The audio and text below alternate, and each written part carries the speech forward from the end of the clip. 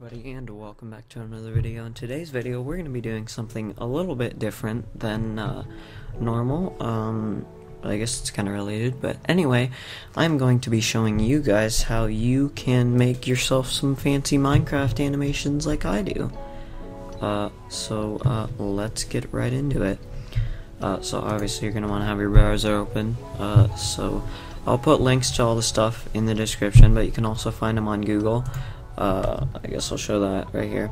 You can just search, let's go back, all the way back. Okay, so you're gonna need, this is gonna be in Blender, obviously, because if you haven't watched any of my speed arts, I would recommend that, but I do use Blender, so pretty much that's what I'm gonna be doing, because I don't know anything else, besides a little bit of C4D, but I don't use it. So anyway, you're gonna just want to search Blender, and it should be one of the top things. So yeah, just want to go to blender.org, and then go over here to download Blender, and then it should say the current version. This tutorial will work completely fine with current version of Blender, and probably future versions. If not, I'll probably update it at some point. But currently, as of May 17th, 2017, it's completely accurate. So you're going to want to go here, and I would recommend the installer, just because it's easier, but you can also do the zip if that's what you want to do. And then download from whatever. I would recommend 64-bit, because it's just more efficient and whatnot, and most people have 64-bit computers anymore, so yeah. Going to want to go ahead and download that. Wait for that to download. I've already downloaded them because they do take a little bit depending on your connection and whatnot. And you're obviously going to need a Minecraft rig, because we're doing Minecraft, so like kind of makes sense. So it'll be this one at rimdenise.net. Don't know if I'm pronouncing that right, but it's what it looks like. It's this website. We'll bring you here, and then you want to scroll down, and you're going to want to click on cycles, and then just download right there. And then once both of those have downloaded, you're going to want to open up the Blender installer, because you're going to want to install Blender first. And I don't know if it's going to work with me, just because kind of already have Blender installed, but it's pretty much just like any other installer ever, and you're just gonna want to click next and agree and all that. So I can't show that apparently because it's gonna be a bit rude, but anyway, that's that. Shouldn't be too complicated. If you have problems, let me know in the comments, but shouldn't have any problems. So then you're gonna want to click on the cycles Minecraft rig.zip, and if you don't have WinRAR, I'm still confused on how you're using a computer, but Windows has some sort of built-in program for zips, and there should be something, an extract, and you're just going to want to extract this to some place somewhere easily accessible for all your animation needs and whatnot. And then it will extract. It'll ask you where you want it, and then you can just extract it there. And then once you got that done, you can go ahead and close your browser, because you don't need that anymore. And then you're going to want to open up Blender now. So just give it a second, and then should be here in Blender, and should look pretty much identical to this. If it doesn't, you're doing something wrong. Yeah, guys, I just decided to drop the recording frame rate to 50 because I was getting a little bit of non-smooth stuff, and I only upload in 50 now for this kind of stuff.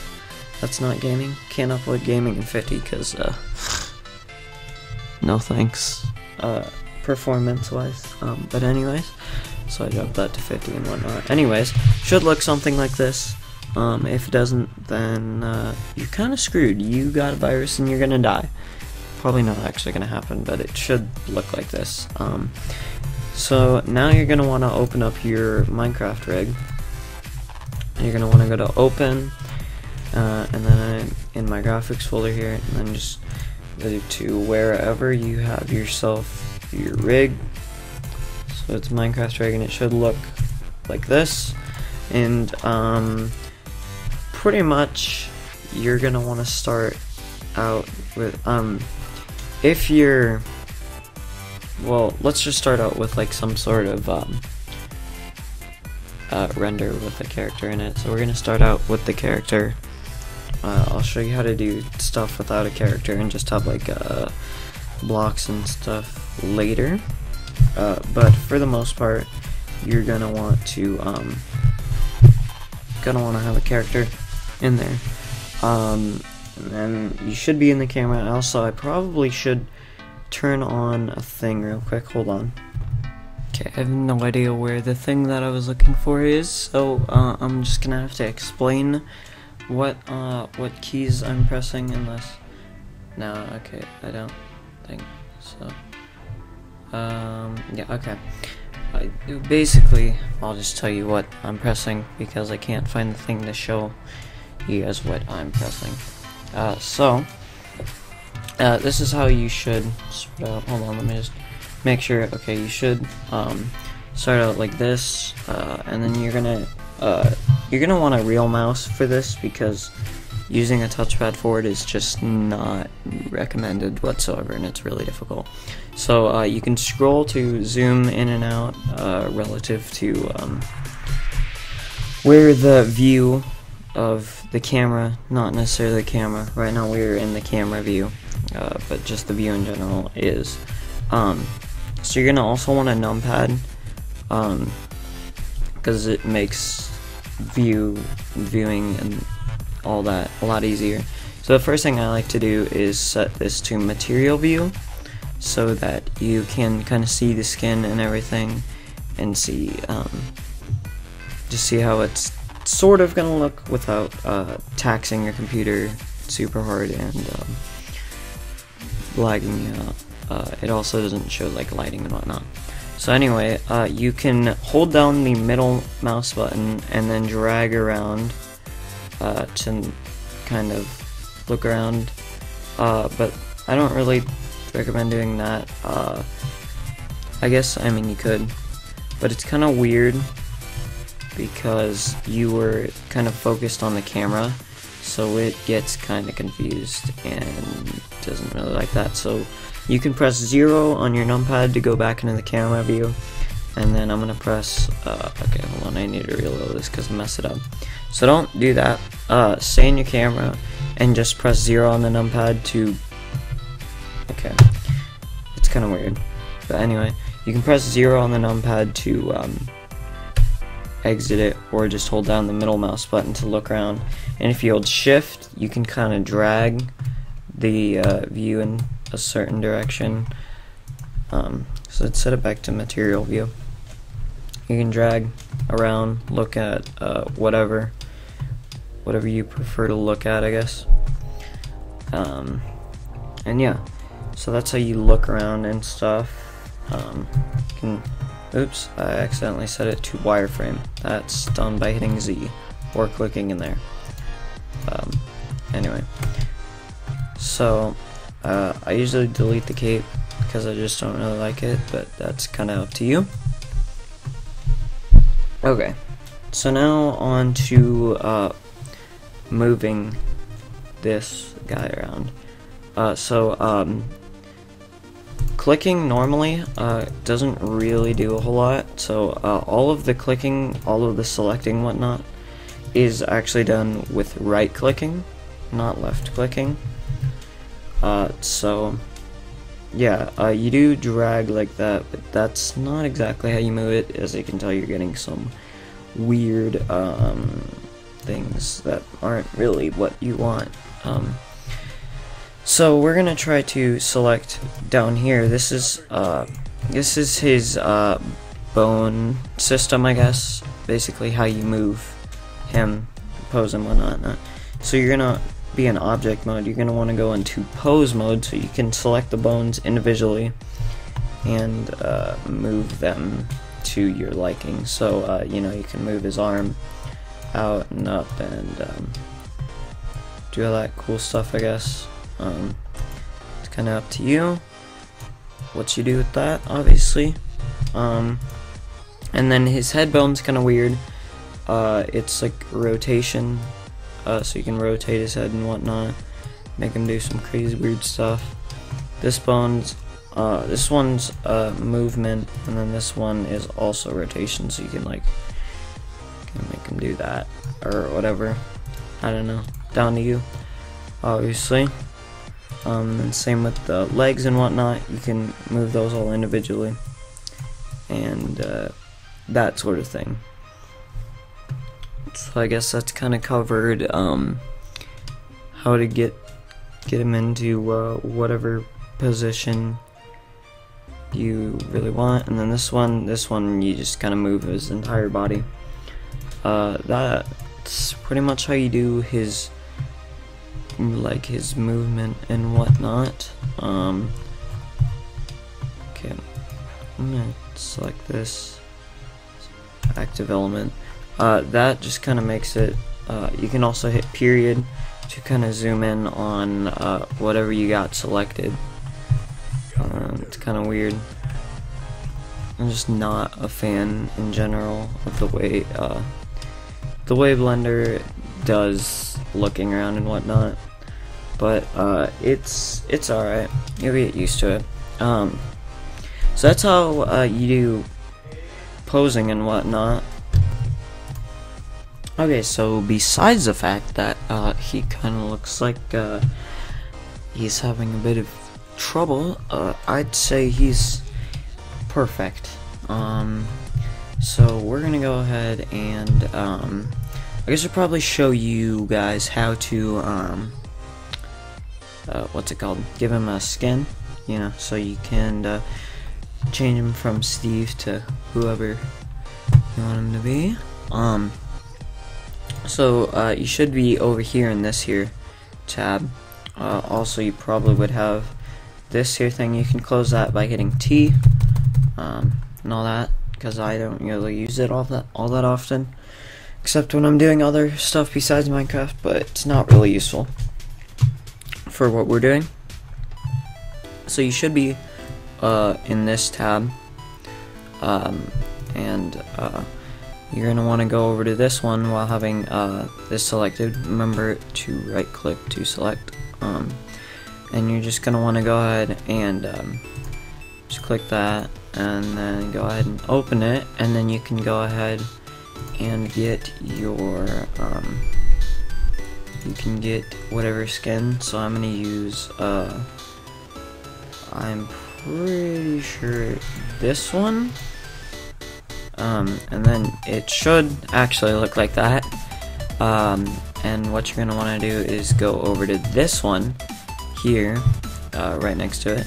Scroll down to UV maps and click that and that there, for plus 1.8 skins.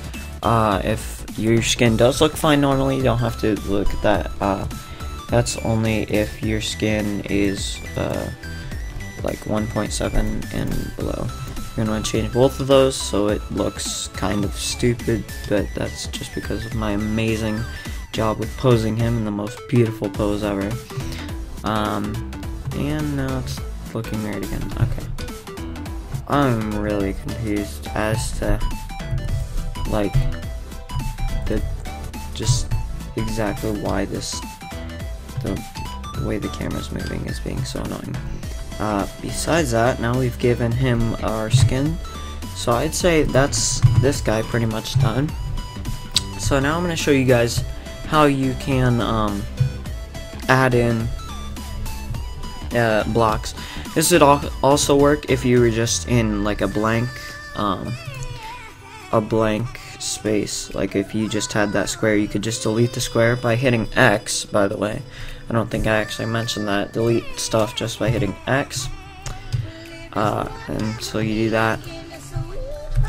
And whatnot, and you can delete that square, and then you want to go ahead and go to append here, and it'll open up this, and you're going to want to go back to find your Minecraft rig, and then you're going to want to go into Minecraft_blocks_rig.blend, and then go to object, and then it's got all the blocks in here. So let's say we just wanted to add, let's say we just want him to be walking on a whole bunch of glass here, because I don't know, I didn't make the rules here. So when moving blocks around, you're gonna want to hold control down, and then just normally click, and then you can drag it, and it locks it to a grid so that the blocks can line up together like Legos, I guess, more or less. So you can drag this block to wherever you want, and then you got that there. And then say you want another one, you can just, while having this selected, just hit hold up, my music's not going. Okay. You can just hit shift and then D, and then hold control down, and then you can move this block and then hit shift D again. Remember to hold control every time so you can get it lined up so they don't all look weird like this when they're like inside of another block or whatever. You can hit Control Z to undo, obviously. So now we're gonna hold shift down, and you can right click on each of these blocks. Okay, there we go. And we can go ahead and hit shift D, and then I'm gonna click, and while holding control, and then you can place that so I can keep it in the same spot, and then just move it. For some reason we never selected that block, but that's okay. That's just kind of how I did it because I was dumb. So I'm just gonna go ahead and put that there because OCD. I mean, that's kind of all you really need here. Let's zoom into that real quick because my camera's being weird. Also, I should probably talk about items, so we can go ahead. Oh shoot, I should probably mention torches, because that's something you might want to use. So torch, if you're gonna want to use a torch, you would want to select the torch and then hold shift, and select point and flame if you want flame on it. If it's on a wall, you can just do torch wall and torch point. And the point is basically the actual light emitting part of it. So I'm gonna select both of those using shift, and then slide it down using control so that it is actually on block here. Let's go in the camera view to see what we would be seeing right now. And that's looking okay, except for that he's standing on a floating glass platform, but you know, that's fine. This looks all good. So we got a torch and everything, so that's cool. Let's say for some reason there was, let's go ahead and into items, back into object and items. Let's say he's got an iron axe just like chilling somewhere, so let's select that. Hold, we don't have to hold control for this necessarily. I mean, you can, but I usually don't, just because I don't really see it necessary to line it up with a grid. Also, keep note that if you were to let go and place it there, once you hold control again, it will like pop into a different grid. And so if you were to select this glass block and move it, that is not even what I meant. Okay, there we go. So if you were to move it up and then select it again and try to control it back, it wouldn't work. So you kind of want to make sure all of them line up in your grid before placing them, so that you don't get some weird annoying stuff like this. So let me just Control Z it a few times.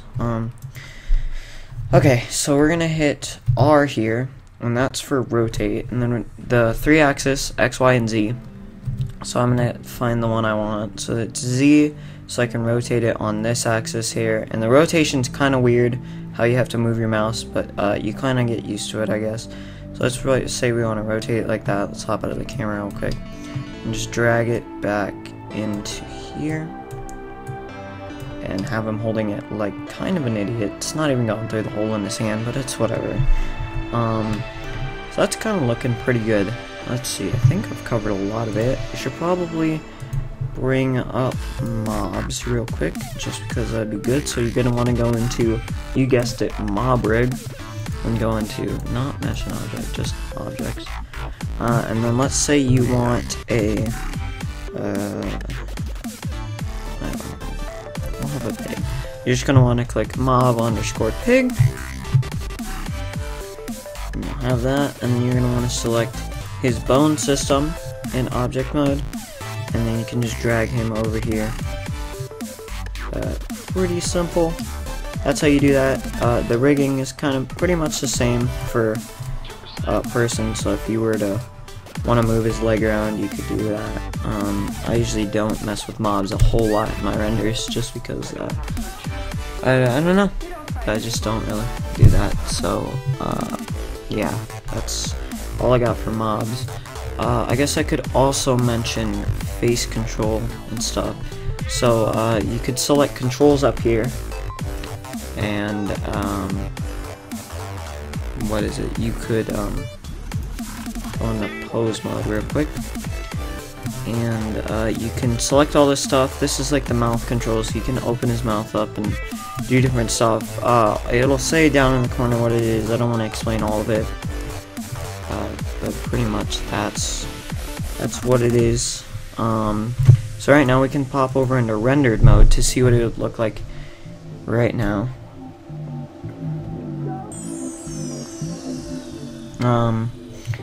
Keep in mind, this is a really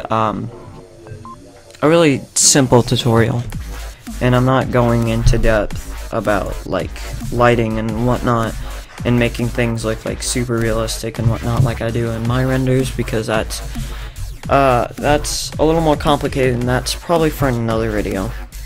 However, so if you want to hit F12 or just go to render and then render image.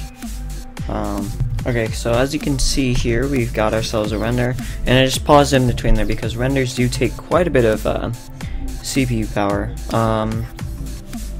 and recording just doesn't really help. But as you can see, kind of like here, you can see it's really grainy.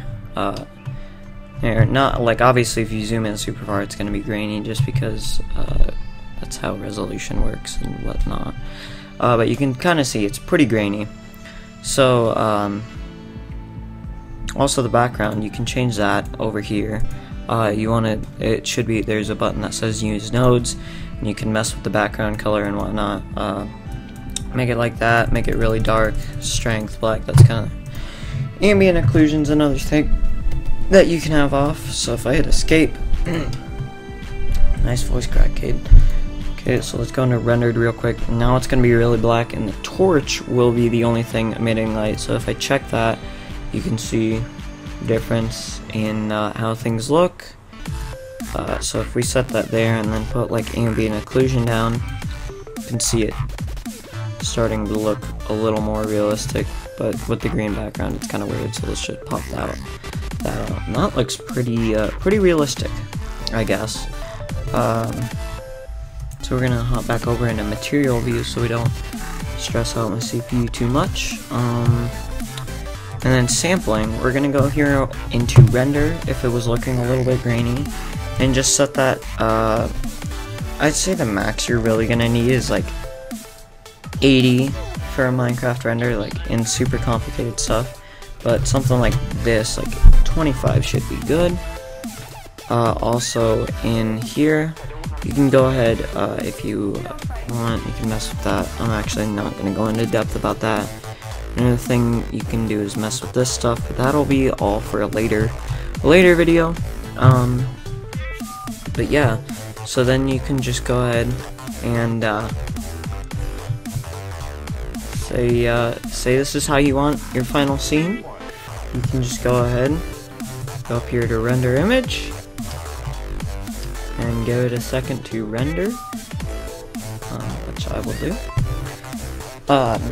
So just to keep in mind, increasing resolution and samples will greatly increase the amount of time it takes to render your final image. Obviously, that would kind of make sense, I would hope, because it has to render more pixels and put more detail into each, so it would take longer, obviously. There's certain ways to make it faster, which I'll go over in another video, because I'm thinking about making this into some sort of series. As you can see, it's taken quite a while. It's been going for a good 2 minutes, and it says it's got about 29 seconds left, so 2 minutes and 40 seconds or something like this. Depending on your computer, this can change completely really far, depending on your computer. Like on my other system, which is still in the works, it's got quite a beefy CPU compared to this laptop, and would be able to do this in, say, a minute, but just because it's a laptop, it's going to take longer.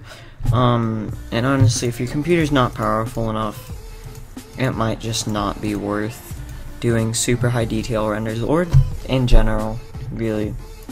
You know, it just depends, but most of you guys, I would hope, would have computers at least on par with mine, or even above. Anything on par with this is perfectly fine.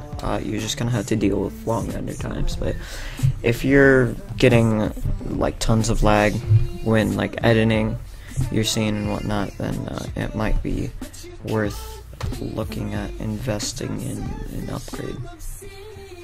So yeah, but once you have your render here, this looks pretty good.